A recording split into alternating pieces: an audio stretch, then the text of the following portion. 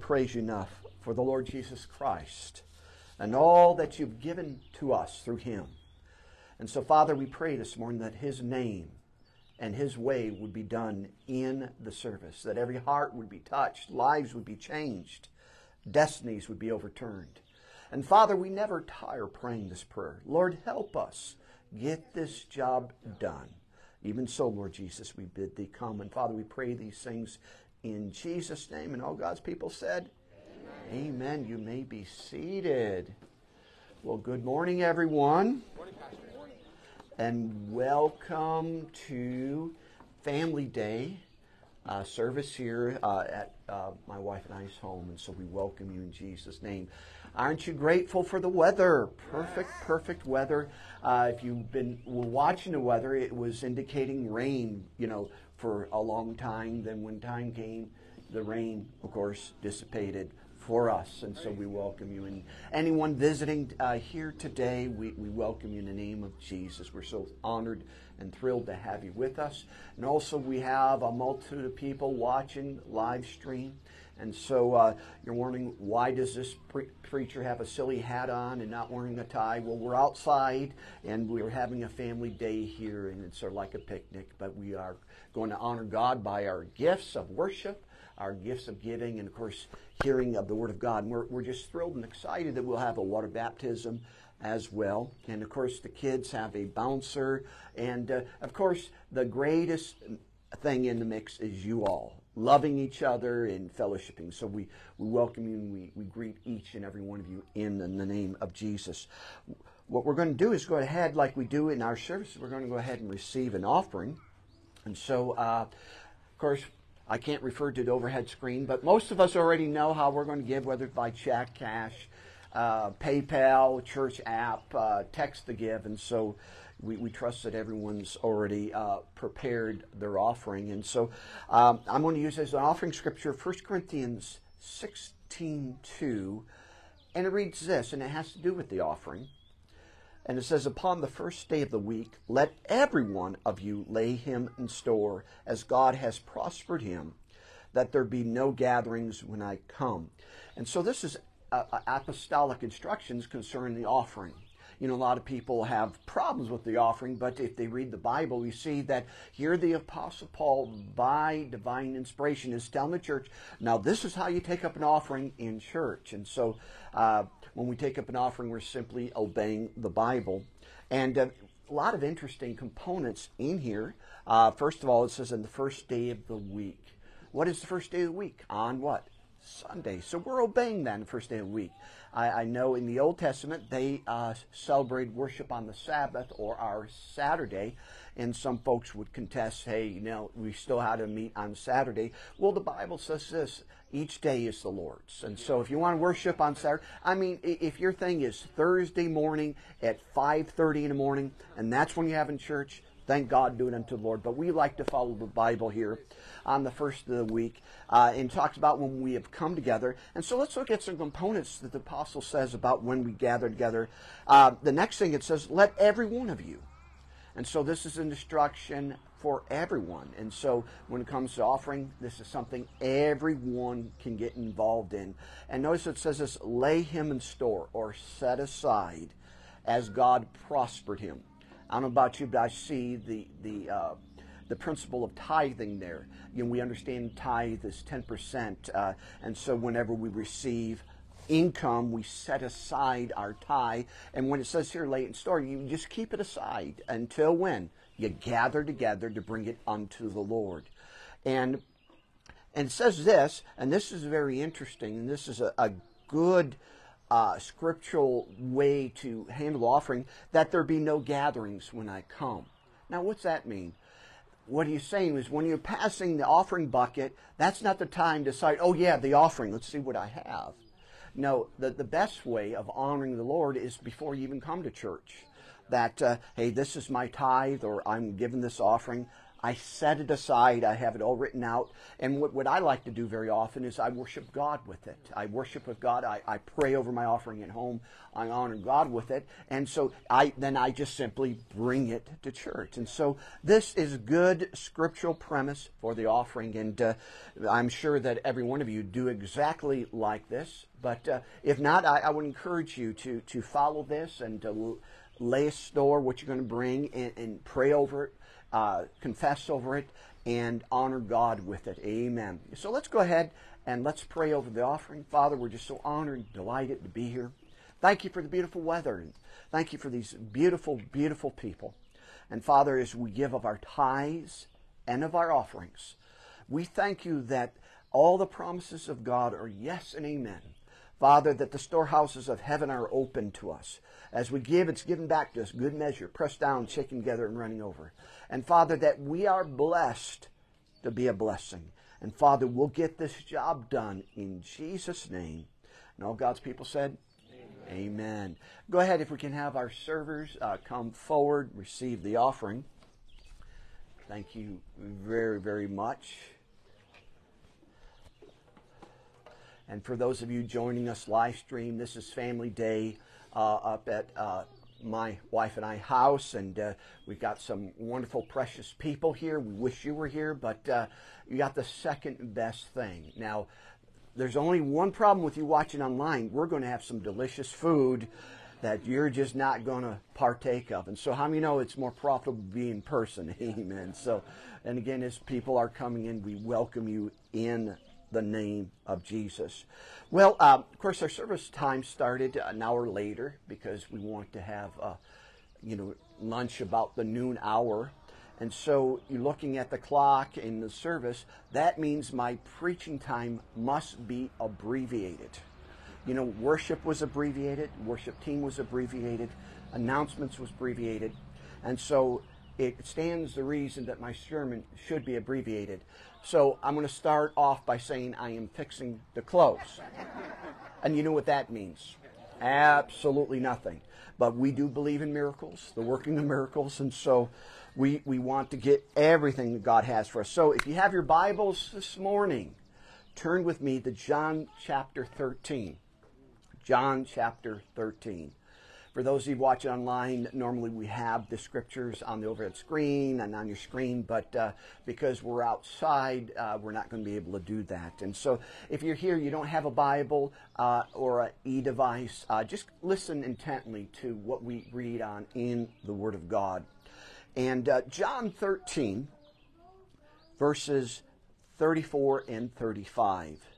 A new commandment I give unto you, that you love one another, even as I have loved you, that you also love one another. By this all men shall know that you are my disciples, if you have love one to another. Of course, here we read what was called the Great Commandment. What is the Great Commandment? It's the only commandment that Jesus gave us, that we are to love one another. We understand in the Old Testament there were many commandments. There were chapters and chapters of commandments and rules and laws.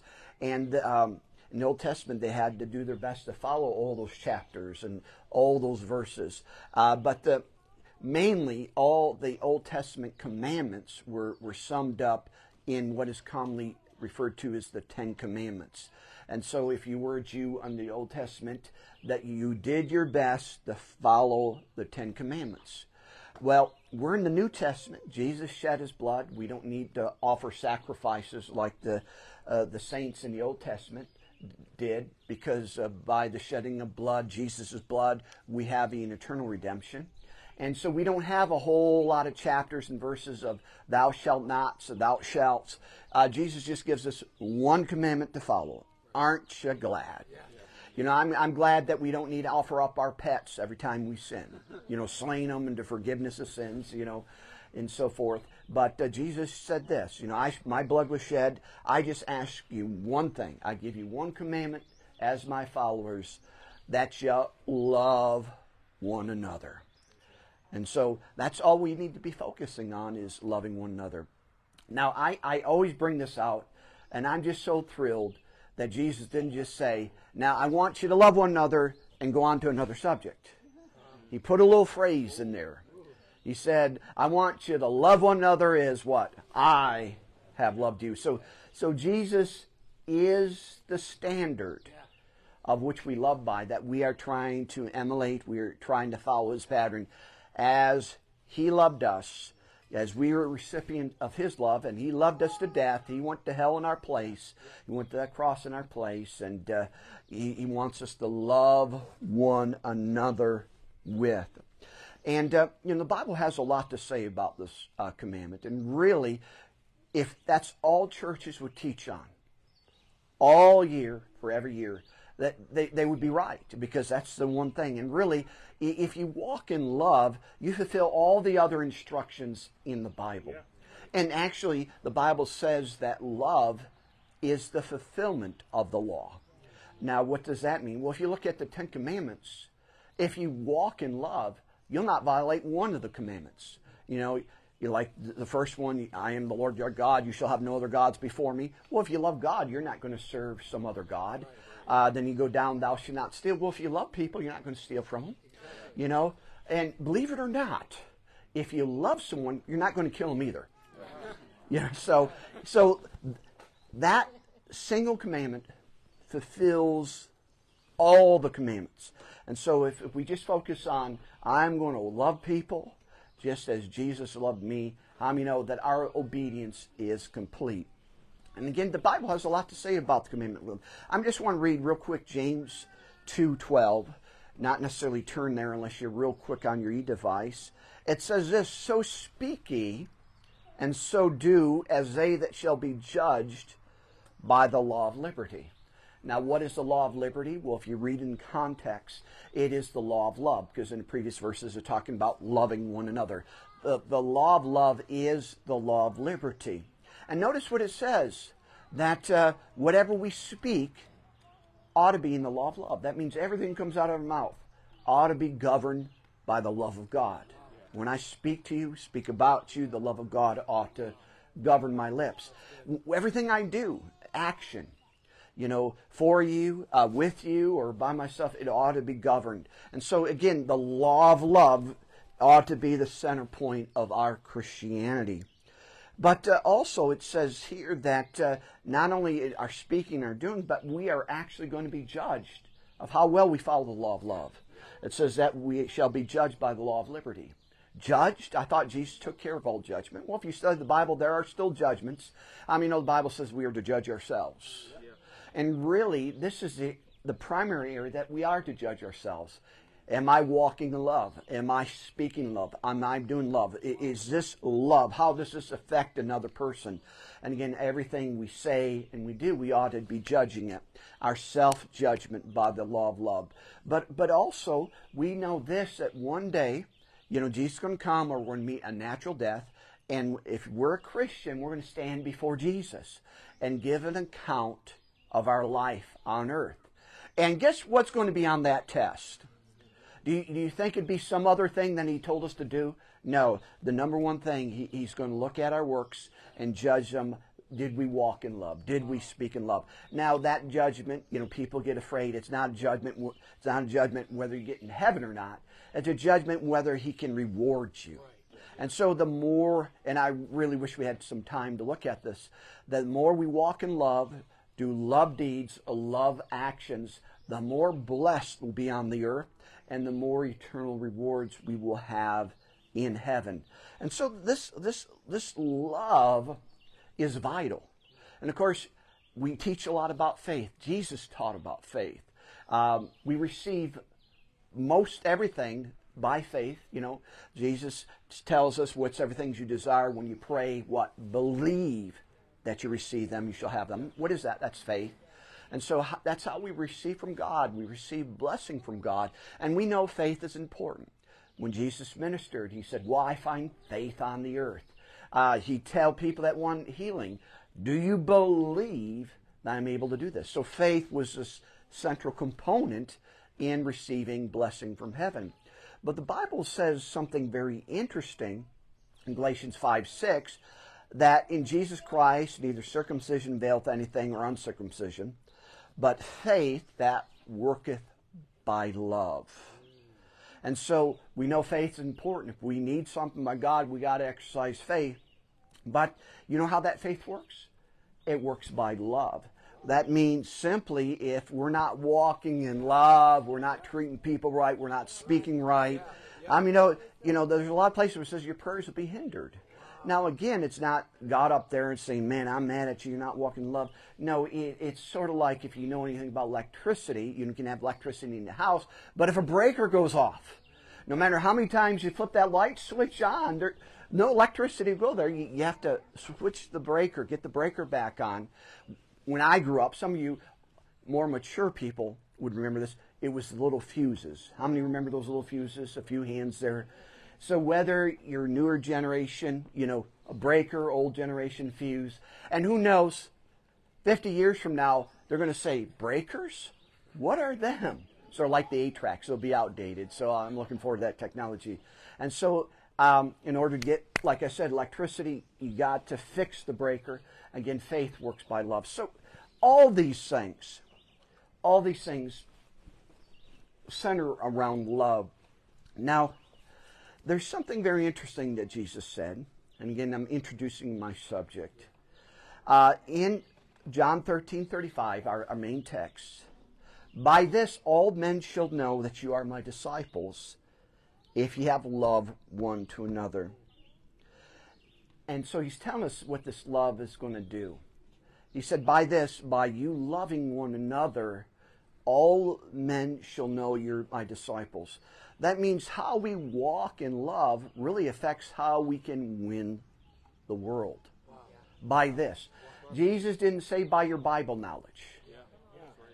He said, no, by your love. You got to understand this, that people don't care how much you know until they know how much you care. So, you don't get into the business of fighting people and say, bless God, turn or burn, bless God, repent, and really attacking their sins and so forth. Jesus took care of the sin problem. What we need to do is offer the God of love to them and have them see how we walk in love and our love actions towards them. And that's going to attract them, because more and more we live in a very dark and selfish world. And more people are being selfish, man. But when you are shining light of love in the workplace, love at school, love in your neighborhood. I'm sorry, I was thinking of a dear old saint. You're faithful to come to church, but you go out and curse her neighbors out there and curse them in her native language, not in tongues, in her native language. And I won't mention names. I says, Sister, your job is to be a light to your neighborhood. Your job is you're not, she's calling fire and brimstone. Well, she got her objective messed up. And so how many know that if we walk in love, our neighbors ought to know it? Yeah. Our co-workers ought to know it. Yeah. They ought to know that we're Christian, not by our T-shirts, not by our bumper stickers, not by our argument, but by our words and our actions. Yeah. People ought to be saying, hey, there's something different about you. What's so different? Why can you be happy during this hard time? And that is a catalyst, an open door to what? To share Jesus with them. But also in this verse, notice Jesus said that you love one another as I've loved you. He's talking about the church. He's talking about fellow Christians. And Jesus said that love first ought to be displayed in word and indeed among our fellow brethren and sistren. And so whenever we gather, whenever around another Christian, this is a good practice ground. We ought to be practicing love, speaking love, and so we're working together, being kind and being courteous and so forth. And, of course, enjoying a good time. And Jesus said that's where you practice. How many know when it comes to Christianity, it's not just going to church. It's not just, saying, I know the Lord. But our Christianity is practiced in our homes. How you treat your spouse, how you treat your children, how you treat one another, how you handle business.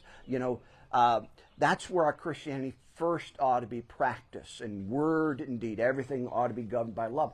But really, when he said to love one another, when he's talking about Christians, that ought to be pretty easy. You know, as we've been forgiven, you know, it ought to be easy to forgive others. You know, Jesus told a parable about a man who owned his boss like $10 million. And he didn't have any money to pay, and he forgave him. How many of you would like to have all that $10 million erased? Better than that, how many would like it in the bank? Praise the Lord. But then this guy that was forgiven of an impossible debt to pay off for him, he finds his fellow servant that owed him $10. And he takes him by the neck and says, give me what thou owest. And says, oh, please, have mercy on me. And he wouldn't have mercy on him. And Jesus tells the story that news got to the boss, and the boss was angry and put that guy in prison. And what he's saying, that's the same thing when we have unforgiveness, bitterness, resentment to another fellow Christian. All of us, we're on our way to hell. All of us, you owed a debt that we could not pay. We need someone to wash our sins away. Jesus came. We're going to heaven. Our past. Aren't you glad that we're not going to have a video screen and say this was your life, and every sin, every shortcoming, every time you lost your temper, it's displayed in front of all. No, it's washed clean. And when you approach the throne room of God, He doesn't just forgive it. He throws it away. It ceases to be. And so, as we've received of that love and forgiveness, we ought to be giving that away. You know, and so no matter what someone does to us, hurts us, gets us offended, so forth, that, hey, I've been forgiven. I have no right, no grounds to have a complaint. And so that ought to be easy. You know, look at you guys. You're so beautiful. You come to church, and it ought to be easy to love each other here, isn't it? But what I want to do in my fixing to close remainder of the time, that was my introduction, is I want to look at the full spectrum of love, this commandment of love, because Jesus says here, you know, love one another. So he's talking about Christians. What about loving people that aren't Christians? What about loving, even if they are Christians, that aren't so lovable? I know you never had that problem. And so, but how many know Jesus didn't say, now you love one another, but man, if they rub you wrong, give them hell. You know, if you rub them wrong, let them have it. You know, start slamming doors and posting ugly posts on Facebook. No, we're to love one another as Christ loved us. So I want to look at this. So turn with me to Matthew chapter 5. Matthew chapter 5. And I know we got sun beating down on people, so I guess I'm going to have to keep it short. All right. Praise the Lord. But let's get something. Let's get something out of this. It says this, but I say unto you, love your enemies. Bless them that curse you. Do good to them that hate you. Pray for them that despitefully use you and persecute you, that you may be children of your Father which is in heaven, who maketh his sun to rise on the evil and on the good. He sendeth rain on the just and the unjust.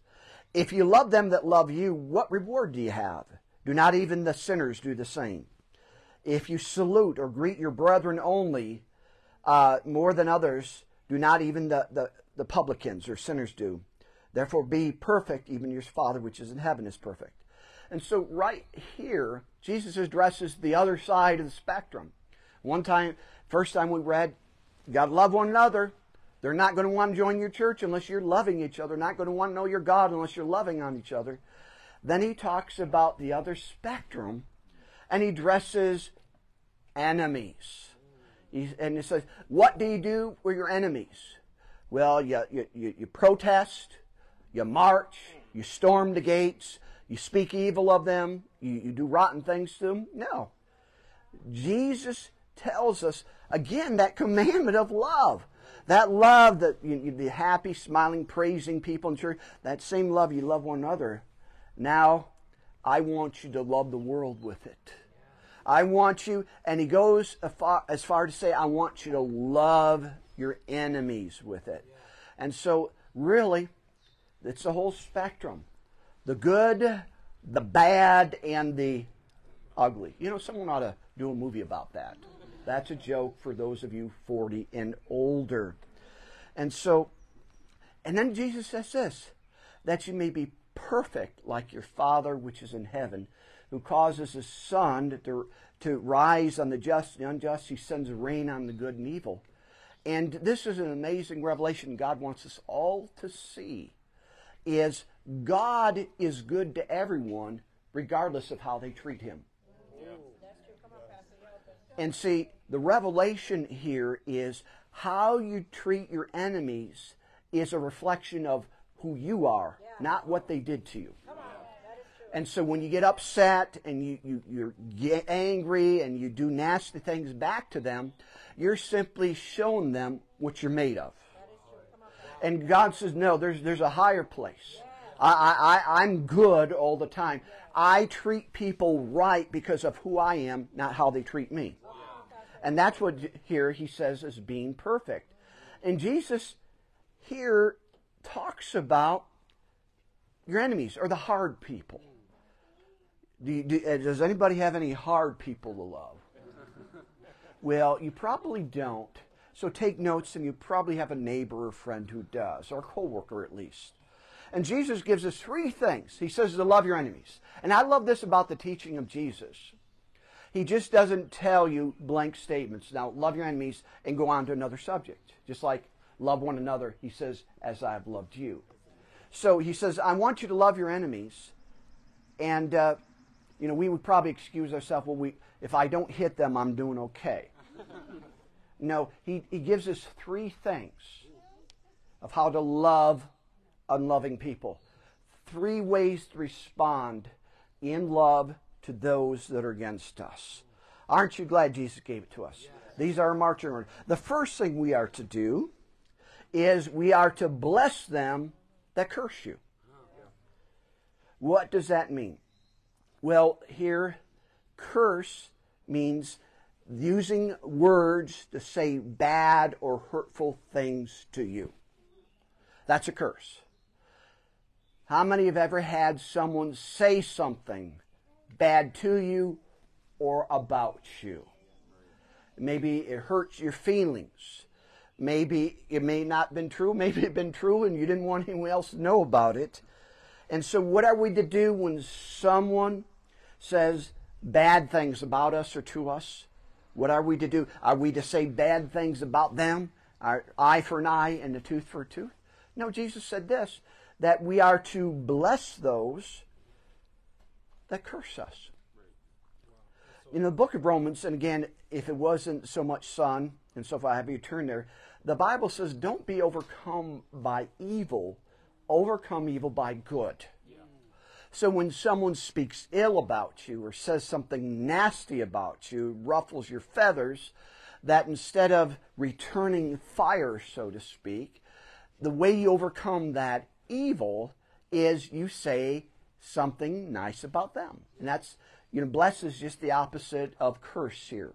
So instead of using our words to get even, to get back, to vent our anger at them, no, we use our words in love, that we bless them. That when they say something bad about us, guess what comes out of our mouth? We say something good about them. How many know that's going to take some faith? How many know that's going to take some love? But we know this, the love of Christ constrains us. Yes. The love of Christ is in us, and so it ought to be governing us. And so that's how we love, and we overcome anything that comes our way. And this would be a good thing. You heard someone said something, so-and-so say this, and you want to attempt, well, that lousy, no good weasel. No. Well, bless his darling heart. He does have nice shoes. That's my code. Mama used to say, if you can't find anything nice to say about anyone, don't say it all. Well, the Bible says, when you can't find anything nice to say about someone, find something. And so, if anything, your loss at words had that. You might want to use something else, but I use shoes. When I say nice shoes, that's code. I'm blessing you for your cursing. So you all got nice shoes here this morning. No, I'm just kidding. All right. So, again, how many know this is how we obey the Lord? Every time we're cursed, we what? We bless. And there's a lot of things we could share, but I'm trying to keep it short here. Second thing of how to love the unlovable, how to love your enemies. We are to do good to them that hate you. Good here means something useful or helpful. When someone doesn't like you, our natural tendency is what? Not to like them. Your loss, bucko. You know, I don't need you, and so forth. Well, we're missing an opportunity to obey the Lord. Whatever you do in word or deed, we are to be governed by the law of love. And so, believe it or not, as wonderful and precious as you all are, there might be someone out there that just doesn't like you. And if you were to interview them, they probably have their reasons, and maybe out of the 10 things, maybe 1 or 2 just might be true, and others are fabricated. Who knows? But it doesn't matter. Jesus didn't give us a loophole. Well, unless they do something, real bad, you got to love them. But if they do this real bad thing, then you're excused from this. No, he just leaves it wide open. If people hate you, or people don't like you, or people are upset with you, for some reason, what does the Bible say to do? What does love do? You do good unto them. Do something kind. Yeah. Do something useful. Now, probably the simplest and easiest way is to give them money. Give them a gift. Well, bless God, they don't deserve it. Well, you don't deserve to go to heaven. Jesus. Yeah. Nothing we do in life should be, I never use that word, I deserve this. Yeah. Those are ugly words. Right. I deserve. Uh-huh. Right. No, I deserve to go to hell. I deserve eternal punishment. Everything I have is because of the goodness of God. Someone ought to preach a sermon about the goodness and mercy of God. Last time I was there, the Old Testament, praise the Lord for what? He is good. And the reason he's good to all. Good, bad, and ugly. He's good, and we're to be examples of our Father, so we're to do good. And really when we do good to people that don't like us or are very offended or offensive, the Bible talks about that a gift given will pacify their anger. It'll touch their heart, but also it'll keep your heart right.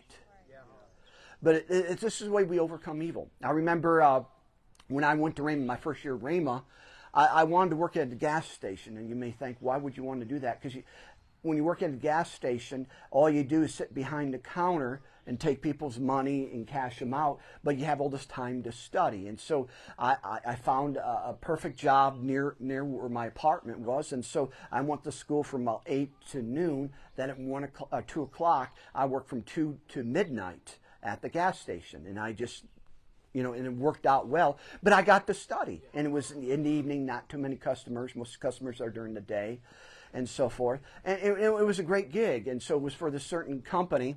Well, after several months, that company got bought by Texaco, a well-known company, much bigger.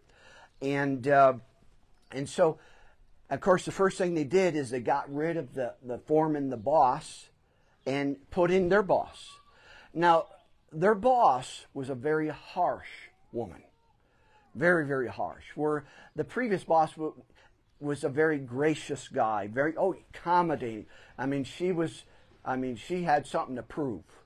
And so, we have new management, you're waving through new management. And, I just said very sweetly, I'm a Bible school student. They usually give you Sundays off. I'm hoping that we can continue that. You're going to work when I tell you you're going to work. Yes, ma'am. And I could tell you stories. Rhema Bible Church has started, and on Easter Sunday, they were going to start their first membership. I was going to be a charter member of Rhema Bible Church. And I've always had Sunday, she made me work on Easter Sunday. And how many of you could get offended, hurt, and so forth, but how many, love always wins. Yeah. And just to show that she was very hard, every single person that worked in that company quit, except for me. Well, when you quit, you're a quitter. And that just shows what you're made of. You know what I did? I just smiled and says, you know what I'm going to do? I'm going to make that woman love me. I'm going to have her eaten out of her hand. And she brought in her friend. Was like there's the Antichrist and the false prophet. And the false prophet emulated the Antichrist. She was the false prophet. And no one liked her and they quit. And man, she was a horrid woman. And I said, I'm going to have her eaten out of my hand. And so, no matter what they said, I did nice things. I went the extra mile, worked, and, I did things beyond the call of duty. And after a few months, they began to call me my boy. Oh, that's my boy. And the false prophet wanted to say, can my boy work with me?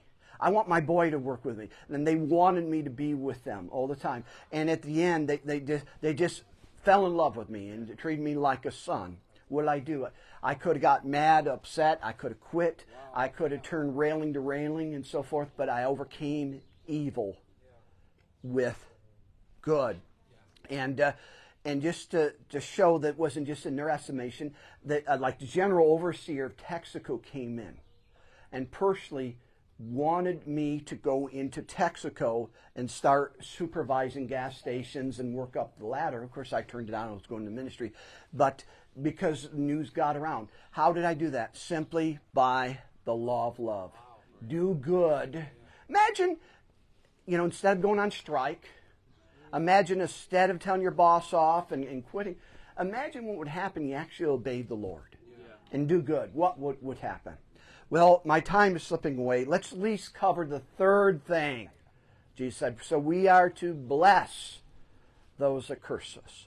We're to do good to those that do bad to us. And 3, we are to pray for them which despitefully use you and persecute you. Yes, it's come down to that. Jesus actually tells us that we should pray for people. Wow. Not just pray for our family, not just pray for those of our friends and our concerns. Here Jesus tells us that we are to pray for our enemies. And he gives us a description. Number 1, we're to pray for them to despitefully use you. Despitefully use you means to mistreat you or take advantage of you. I'm not going to ask a show of hands. At that gas station, I was mistreated. I was taken advantage of. But how do you overcome? By good. And not only am I to say I had to say the right things and do the right things, but here Jesus said we are to pray. How many times people vent when they're mistreated? How many times that someone said this and they're upset and they're violating the law of love. When someone mistreats you or takes advantage of you, the world shouldn't know that. No one should know that except you. When you walk in love, you go to your closet, you talk to God, and you pray for that person. Now, how do you pray? God, smite them all. Smite them with blindness. Smite them. No. We do have a good example. Love one another is what? I have loved you. On the cross, we know Jesus said, smite those despicable Jews that crucified me. Let them have it, Jesus. Let them have it, God. No, you said, Father, what? Forgive them. They know not what they do. How many know love will win? Love will keep your heart right. Love will amend offense, amend broken relationships. Whenever we don't do love, we simply put gasoline on the fire.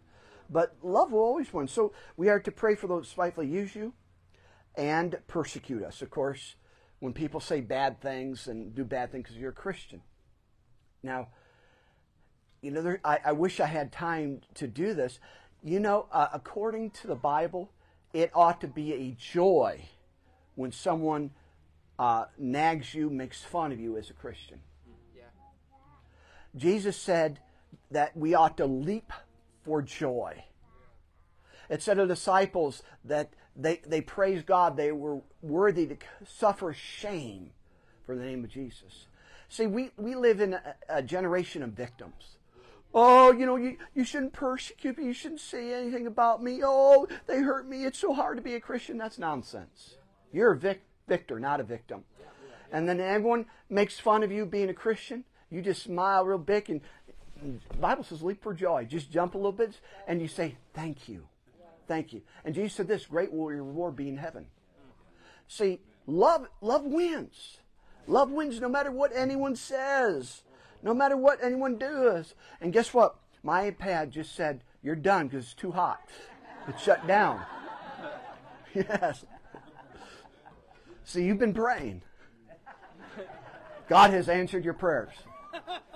But one commandment we have is to love one another. We are to love fellow Christians, but the full spectrum, we are to love everyone. Anyone curses us, we bless them. Anybody does something wrong to us, we give them gifts. If anyone mistreats us or persecutes us, we pray for them. And Jesus said that way you'll be just like your Father which is in heaven. He's good to everyone because of who He is, not because of how they treated Him. And same thing, how you treat people that mistreat you shows who you are. If you're a good person, you treat them good regardless of how they treat you. So we trust you're helped. Hopefully you don't need to put this so much in practice here in loving one another, but when you go out here in the world, be mindful of these words. Let's pray. Father, we're just so grateful and thankful for the privilege of hearing your word. Father, the great commandment of love. And Father, we're to love one another as you loved us. And Father, thank you so much for the commandment of love. And Lord, I trust that the love of God will constrain each and every one of us. And Father, that not only we're to love one another, but the world out there, that they may know that we are your disciples, that we may win them. Now, real quick, I know that we're in a home gathering, and most church folks are here, but we have people watching online. Real quick, is there anybody you've never made Jesus the Lord of your life? You never accepted Christ into your heart? Heads are bowed, eyes are closed. Would you raise your hand, anybody here? Just going to take a moment, just scanned everywhere. And where anyone never made Jesus the Lord of their life. Now we have home folks. But if you're watching online, go ahead and raise your hand. I can't see your hand, but God can. Number two, maybe here you are a Christian, you have been born again, but you're what we call backslidden. The Bible calls a prodigal son or a prodigal daughter, which simply means this: I accepted Jesus, but I'm not living for Him. I've walked away from Him. My heart tells me that I need to come back into fellowship with God. Is there anybody that say, that's me, I want to rededicate my life? Would you raise your hand? Again, when you raise your hand, we're not going to embarrass you. This is between you and God. Is there anybody? Well, we're here at my place, and it's the faithful and the true, those that love God. But maybe you're watching and maybe you don't know Jesus. Or maybe you know Him and you're not where you should be. Right now, call upon Him. How do you call? Just say, Father, in the name of Jesus, I receive the salvation that Christ died for. I accept Jesus into my heart. A very simple and sincere prayer like that can change your life. And if you prayed that prayer, go ahead and contact us. Let us know. We want to help you get started in your new walk with God. Amen. Well, were you helped? Praise the Lord. And so I'm going to turn it over to Pastor Scott. He's our MC of everything that's going on. And thank you for putting up with the sun beating down on you. And so, praise the Lord. Go ahead, Pastor Scott. Praise God. So we're going to go ahead and dismiss you by table for lunch. Go ahead.